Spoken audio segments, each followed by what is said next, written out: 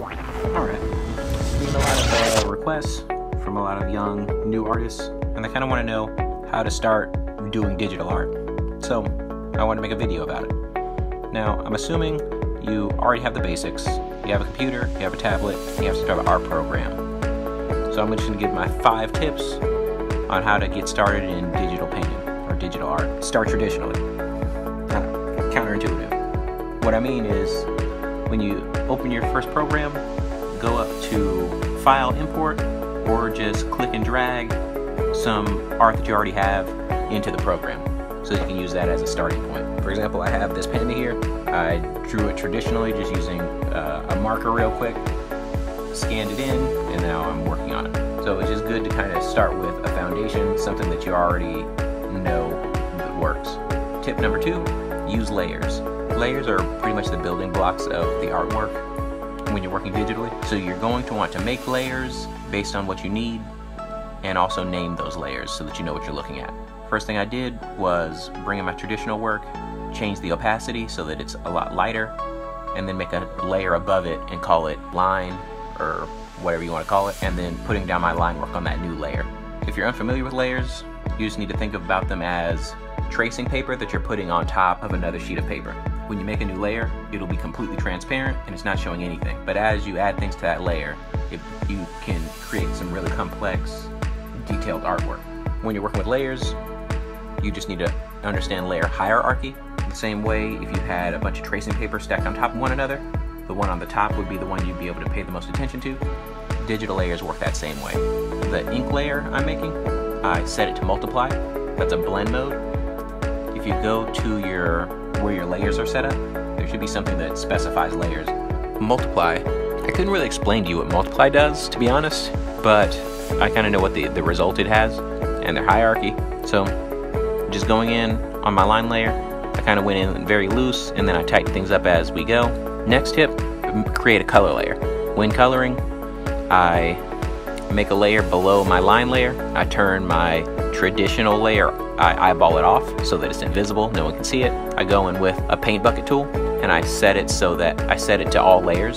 That's usually a setting right under your paint bucket tool. Usually it's at the top, sometimes it's on the left, as you see on mine. If you're familiar with paint bucket, what it does is fills up an area with a color. And if you set to all layers, then it takes all layers into consideration when considering what an area is.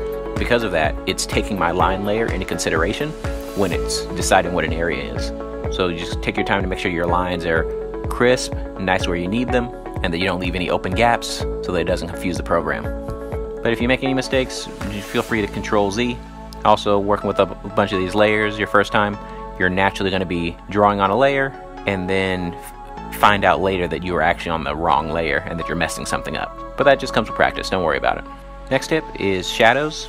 I make a shadow layer. I get one of my art tools that's very fuzzy edges with a strong feather. So sometimes there's a spray can tool, or sometimes there's a paintbrush that you can use that has really light edges. And I just kind of go around and add shadow where I feel like they're needed.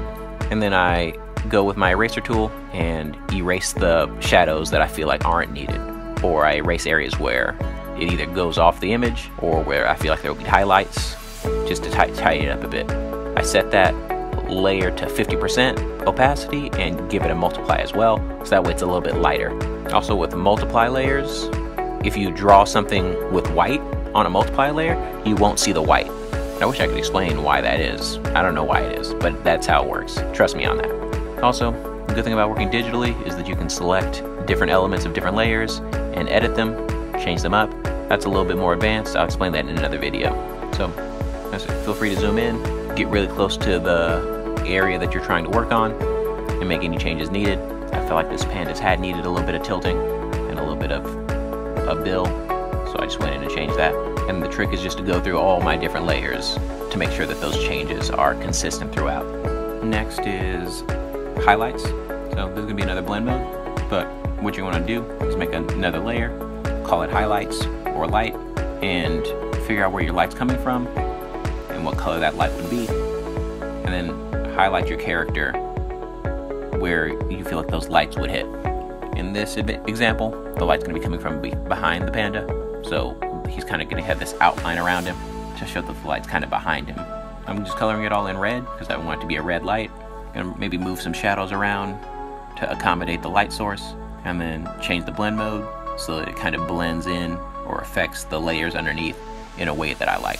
So I settled on hard light, and that's actually the one I usually recommend.